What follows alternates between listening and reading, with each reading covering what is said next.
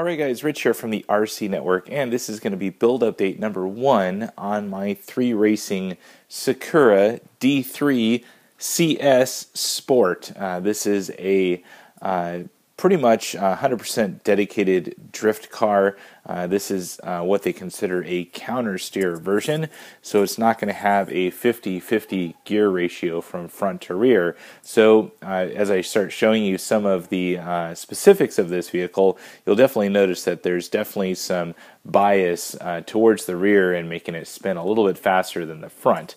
So all in all, I mean, I picked this up from Asia Tees. I paid $105 with free shipping, which I'm still trying to wrap my mind around, because for such an inexpensive kit, you actually get some pretty cool stuff with this, not to mention some of the technology behind the counter steer concept. So so far I'm about an hour and a half, almost 2 hours into the build, and you know, the biggest thing that I've been trying to get through is some of the owner's manual instruction. A little bit shaky from here to there, but as long as you pay attention, which I'm about 1.5 rock stars into this build so far, so I need to, you know, wrap my brain around you know, the orientation of certain parts and whatnot. So but all in all, so far the build has went very well. As far as negatives that I've seen, there's not a whole lot. I mean, there was a little bit of confusion as far as the instruction manual, as far as what bag is what step, and I'll show you here. I love when companies do bag 1, step 1, bag 2, step 2. However, once I started getting into the D3 kit here, you know, step 1, great, it says bag 1. When you get over to step 1 again, you need to open bag 1 and bag 2. Step 2 here, you need bag 2. Great.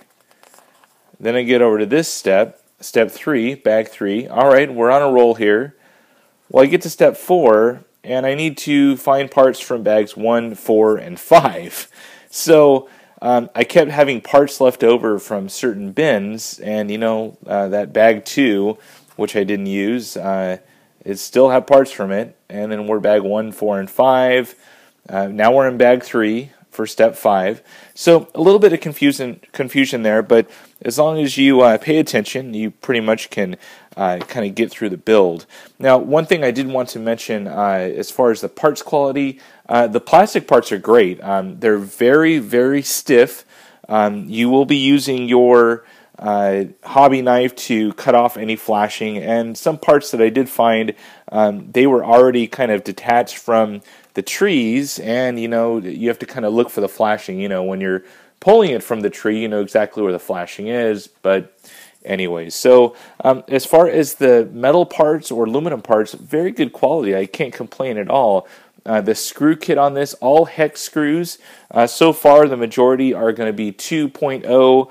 You will have a couple of 1.5s, and just some of the large turnbuckles or the ball ends here will use a 2.5. So, but you know, the hardware is awesome so far. I'm so thankful that there isn't any Phillips hardware. So, definitely thankful for that. As far as aluminum upgrades, so far on the build, you just have a couple of kind of risers right here. You see that pink anodized part, and then of course the motor mount up here, which is that classic cherry blossom color is what I've uncovered here at the RCNetwork. So, but all in all, pretty good build so far. You know, you have a plastic chassis, kind of a tub chassis. This top brace here is actually some sort of reinforced carbon without the carbon look. So it does have layers, and it's definitely a different feel from the plastic. So nice to see that slight upgrade. All of the metal parts great. You have the repositioning of the front and rear diff right there with many different you know, positions. As far as the counter steer, now you're going to notice a very small gear in the rear, and then when we go up front here, you'll see a very large gear in that front there. I kind of have belt blocking that right now, but you'll see that. So you'll see as we start getting this thing together, you'll see definitely different gearing, especially if you've owned a Sprint 2 in the past. The Sprint 2 uses the same size front and rear diff, and then also the same size for the center front and rear pulley. So with this Sakura, you're going to actually use all different sorts of pulleys to obtain that counter steer. So, well, that's it. Hopefully you guys enjoyed this update of my 3 Racing Sakura D3 Counter Steer Sport. I'm definitely enjoying building this thing together, and hopefully you guys are too. If you have any questions about the build, please post it on down below. And as always, thumbs up and subscribe. That's it for now, guys. Over and out.